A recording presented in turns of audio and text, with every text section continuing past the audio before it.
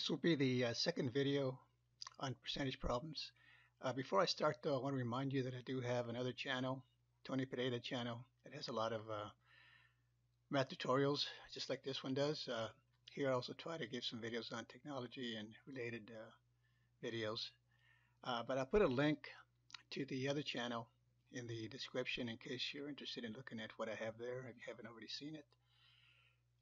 So let me start again with this second part of percentage problems. Remember last time we talked about basic percentage problems. We looked at this formula here. A is equal to the rate or the percentage times the base. So we noted that the rate and the base are connected. So one of the main things you want to do when you solve any percent or percentage problem is identify the rate and what base goes with it. Because if you do that, you pretty much have the equation. So it's just a matter of solving for one of the variables, either the A, the R, or whatever the base might turn out to be. Okay, so let's look at the first problem. Over the last 5 years, the enrollment of Martin Elementary School has increased from 600 to 945 students. What is the percent increase in enrollment? Okay, so I have the answer there is 57.5%. So we're looking for the percent increase. Well, we can see that from 600 to 945, the actual increase in students is 345. So that basically means then that we can state it this way. 345 is what percent of 600? Okay. We know the actual increase, so we want the percent increase. So here's my statement. So I can set it up this way and say, okay, 345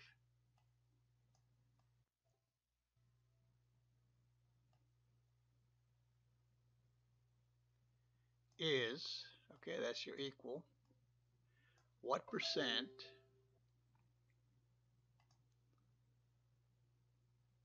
so the what percent is the unknown here, and that's going to be R. Of means multiply, so this is going to be R times 600 or 600 times R, either way. So if we solve for R, we divide both sides by 600. So we have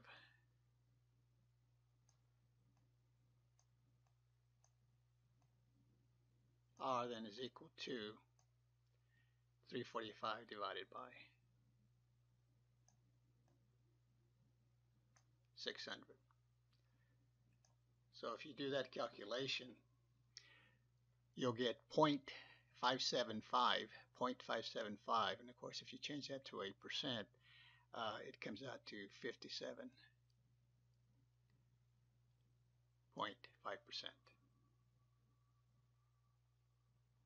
Okay,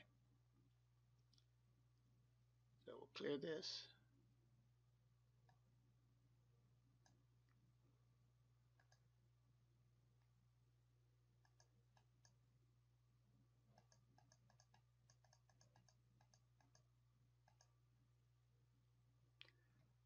Okay, and the next one says John borrows $500 from a loan company. He must pay the loan in 1 month. The interest is 15% of the money borrowed. What amount does John pay back at the end of the month? Well, obviously he has to pay back the $500 plus whatever interest, and this is kind of high, but it's just a problem to illustrate some examples here. So the 15% obviously is based on 500. So those two go together. 500 then is the base.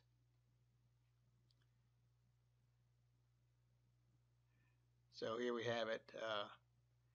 0.15 times the 500 is 75. That's the actual interest. So the amount paid is what he borrowed plus the interest. So at the end of the month, he'll pay 500 plus 75. So total of $575.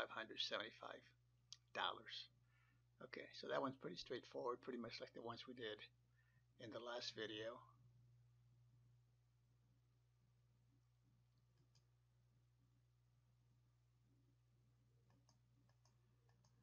Now the next one,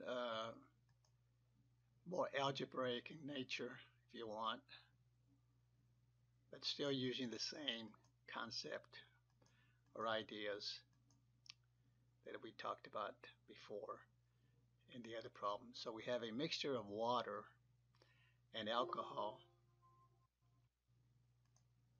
is 15% alcohol. If there are 20 ounces of the mixture, how much water should be added?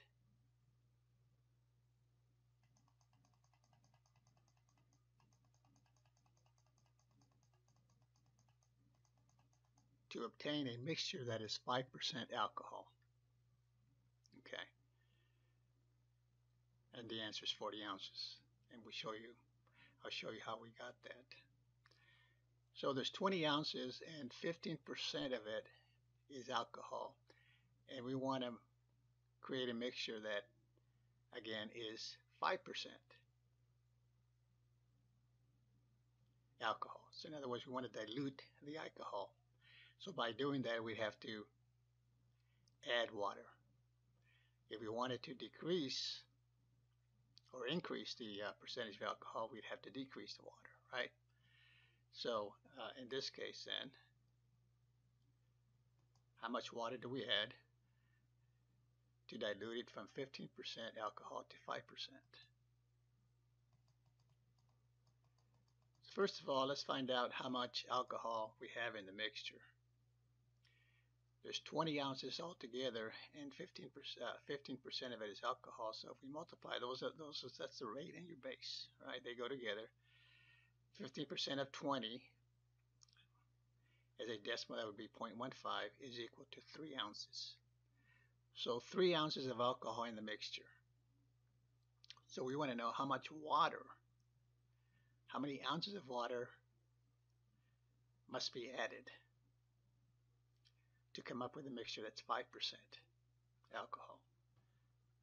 Okay, so I'm letting X, in this case, be the unknown.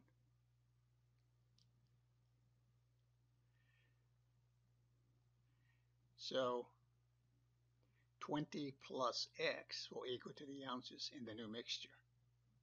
Okay.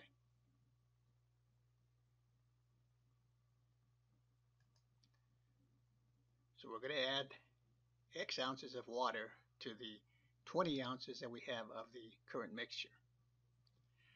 And remember, we're not changing the quantity of alcohol. The percent of alcohol is going to change. The percent will change, but the actual ounces of the alcohol is not going to change because we're not adding any alcohol or taking away any alcohol. So basically what we have is this then. 20 plus X. Okay, that's the amount of ounces that we're going to have all together in the mixture. And we want then 5% of this to be alcohol. 5% of this has to be alcohol. Okay, so the 5% then goes with this base right here. So if we multiply this by 0.05, that'll give us the amount of alcohol in the new mixture, which is still going to be 3. Okay? Because we didn't take away or add any alcohol, we just added water.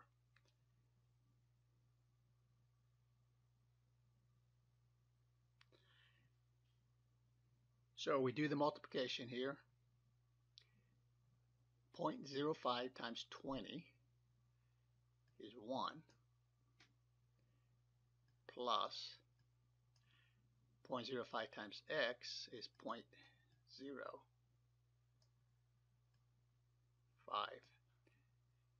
X, and that's going to equal to 3. Okay, so now we have a basic algebraic equation we want to solve it for X. So we add or subtract rather 1 from both sides. So subtract 1 here, we're left with 0.05x. Subtract 1 from the other side, we're left with 2. And then here we divide both sides by 0.05 to isolate the x.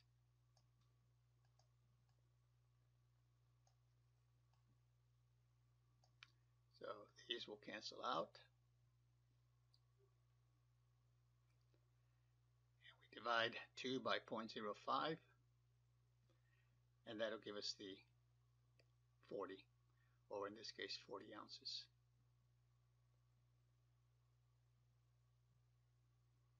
Okay.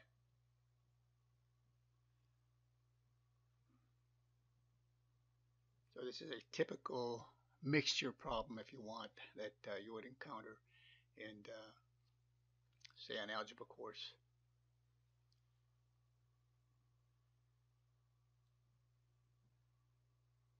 Let's clear this.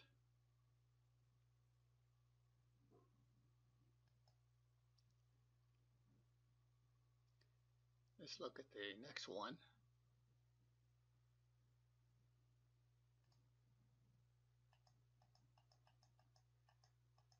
Okay. This Jack will invest a total of $800 into 2 accounts. One pays 6% simple interest and the other pays 4%.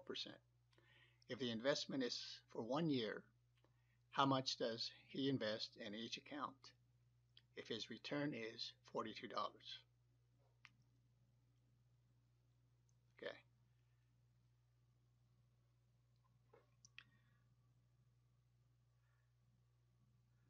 So in this case, we're basically using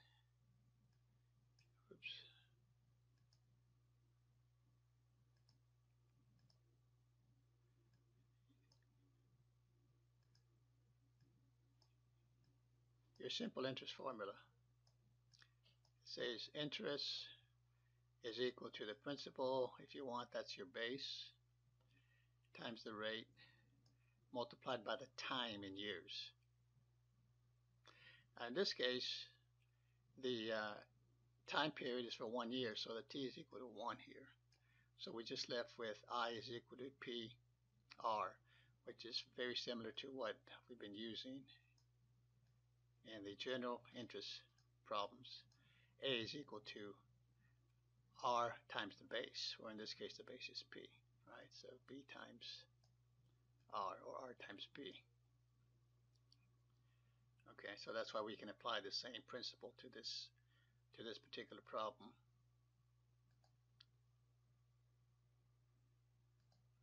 Okay. So a total of 800. So we can set it up this way. Let's let x equal to the amount invested at 6%. Now we could say let x be the amount invested at 4%. Doesn't really matter how you set it up. Okay, we do one way or the other. So in this case, x is equal to the amount invested at 6%. Okay, so what's left if we invest x at this amount? Well, 800 minus x, because the total is 800. So if we invest x at 6%, then 800 minus x is the amount invested at 4%. Okay.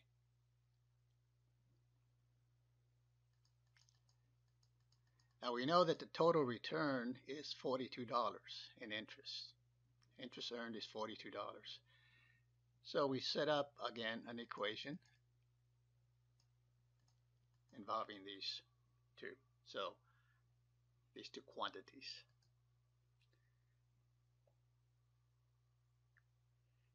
So 0.06 times x. Okay. The rate times the base times the time, which is 1 year. Okay, so this is the return on the amount invested at 6%. And then we're going to add to that the other return. So 800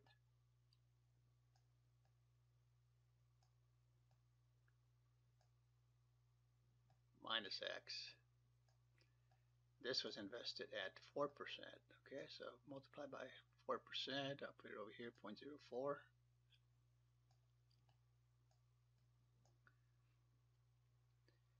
And this should be the total return, which is given to be $42.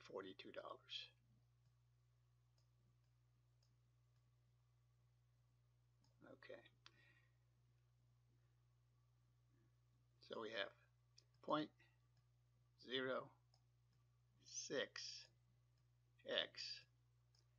plus, and then here we just use your distributive property and multiply. 0.04 times 800 is 32. And then minus x multiplied by 0.04 will give us this. And that's equal to 42. And then we're just going to simplify this to solve for x. Okay, so let's combine the 0.06 and the minus 0.04x to give us 0.02x. And then here we'll subtract 32 from both sides to isolate the x. This will give us 10. And then here we're going to divide both sides by 0.02 to isolate the x. These will cancel out. Divide into 1. Becoming 1. And then x then is going to equal to 10 divided by 0.02, which is going to be 500.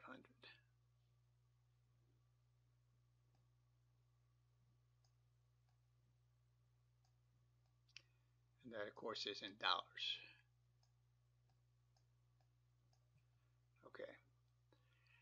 So the answer then, of course, is $500 is invested at 6%, and then the difference between 8 and the $500 is $300. So $300 is invested at 4%. Okay. So this has been some basic interest problems, percentage problems. Again, I got some more videos coming up on technology. I think the next video I'll be doing on this channel will involve a Boss RC3 loop station. If you play guitar, you might want to check that out.